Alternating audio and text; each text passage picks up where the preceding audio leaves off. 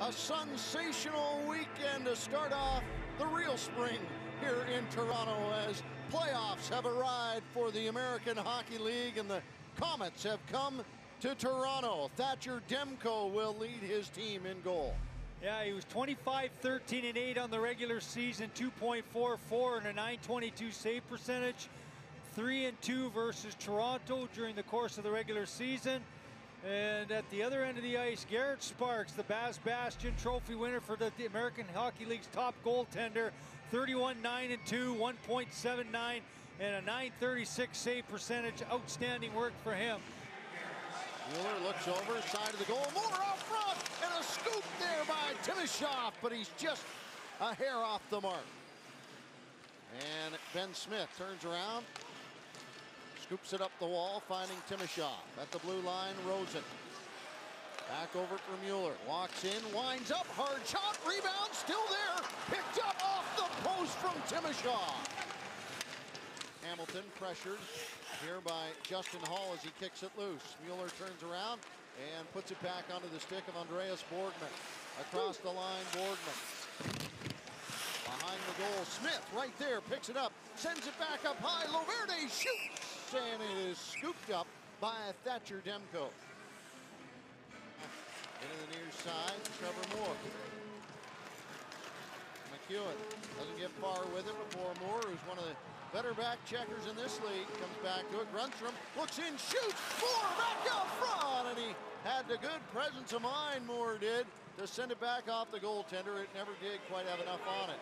He comes through with a victory, and I think gave him a real shot of adrenaline for the rest of his season as he prepares to try and do battle here against Garrett Sparks and the Toronto Marlies in this first round matchup.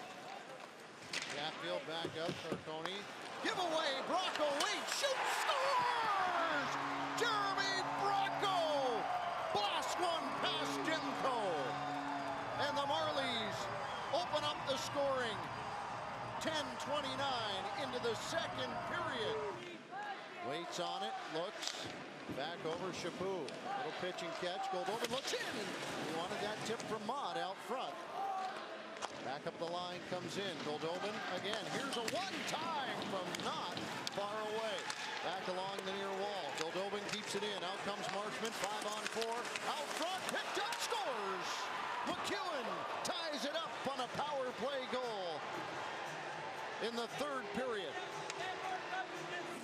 Smith back after it.